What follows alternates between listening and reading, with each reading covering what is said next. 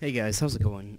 This is Mythic, and I'm going to be teaching you guys today how to get rid of the error that you get when you try to run some applications where it says this application cannot run because it requires like .NET Frame and then DLL v4 point whatever. I'm going to teach you guys how to get rid of that error and how to fix that and all of that good stuff and how it works. So I'm just going to get rid of that and let's start. So there's two things you're going to need first off. You're going to need to first go to this link. I'll have both of them in the description. It's howtogeek.com, whatever. It's called Take Ownership, so you're just going to download that, and it's a simple install. And then you're going to go into the computer, Windows, and then if you have it, this right here, the SYS WoW 64. Now you're going to, I think this is, yeah, you're going to go up here and search for MS Core. I'm pretty sure it's like this. Yes, like that.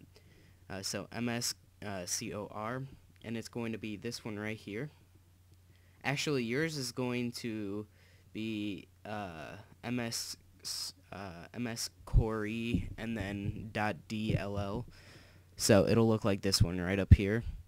But you're gonna go, and then I've already done this, so I'm just teaching you guys how you would do it to when you haven't done it yet.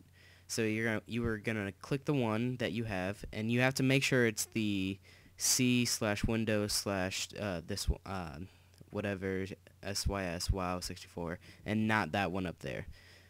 So you would right click, and then once you have that take ownership thing, you're gonna take ownership, click yes, and then now you can rename the file.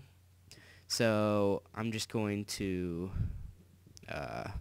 click open file location so it's easier. So now you're gonna rename it, and you're just gonna rename it to, like I made mine, MS Core 1. And then you're gonna go to the second website that I provide in the description, and then you're gonna come down here and you're gonna download the zip file. Once you download the zip file, you're gonna locate it in your downloads folder. So let's just open this, downloads, and then you're gonna go into the MS Score, and you're just gonna drag in and drop that in there. But I've already done that, so I'm not gonna, or I guess I could do it again. Move and replace, continue, and you need permission. Okay, well, you won't get that error. I'm only getting it because I've already done this, but you will not get that error.